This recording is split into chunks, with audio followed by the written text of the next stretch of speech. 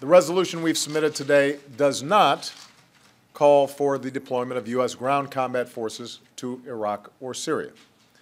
It is not the authorization of another ground war, like Afghanistan or Iraq. The 2,600 American troops in Iraq today largely serve on bases. And yes, they face the risks that come with service in any dangerous environment, but they do not have a combat mission. Now, make no mistake, this is a difficult mission, and it will remain difficult for some time.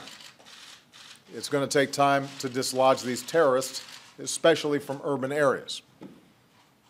But our coalition is on the offensive. ISIL is on the defensive, and ISIL is going to lose. In the days and weeks ahead, we'll continue to work closely with leaders and members of Congress on both sides of the aisle. I believe this resolution can grow even stronger with the thoughtful and dignified debate that this moment demands.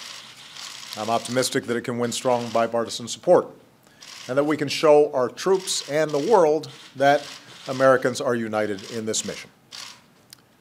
Today, our men and women in uniform continue the fight against ISIL, and we salute them for their courageous service. We pray for their safety. We stand with their families who miss them and who are sacrificing here at home. But know this, our coalition is strong, our cause is just, and our mission will succeed. And long after the terrorists we face today are destroyed and forgotten, America will continue to stand free and tall and strong. May God bless our troops, and may God bless the United States of America. Thank you very much, everybody.